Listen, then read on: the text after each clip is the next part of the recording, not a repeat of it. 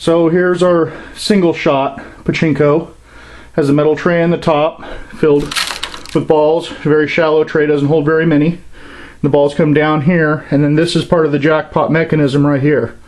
So that's the next set of balls that will be paid out, and then it will trip, drop the balls down and around into the center jackpot here, where there's a set of balls in there for the jackpot, and then they will drop down through the two bells and into the bottom chute, being only a single hopper at the bottom of the machine. Like in most machines, is the doors for the jackpots here, here, here, here. They come down here to the jackpot mechanism, which teeters back and forth. The ball will come down through here, which will run the rod back up and then trip that jackpot. So you can kind of see how it works. The power would be hooked up here. I've never hooked up lights here on this machine as of yet. So we'll look around here.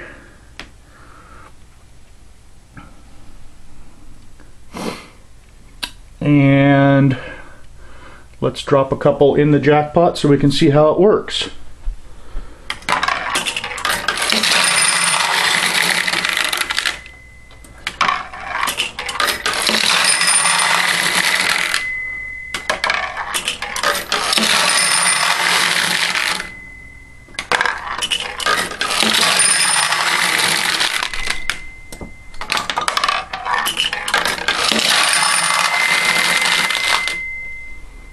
Good.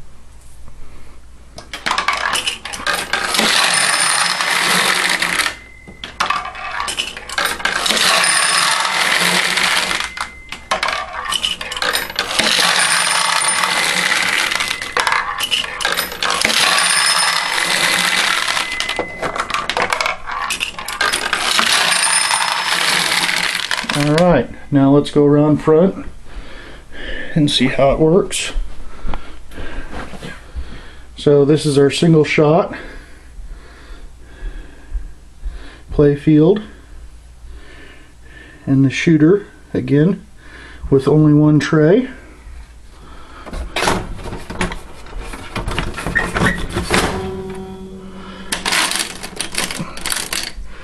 And if we put a ball in the shot,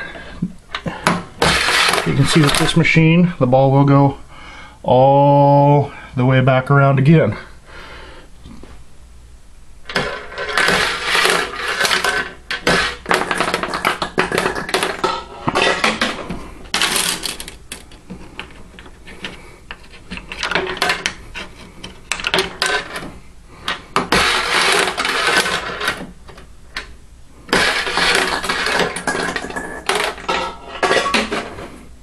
And then those are the pockets.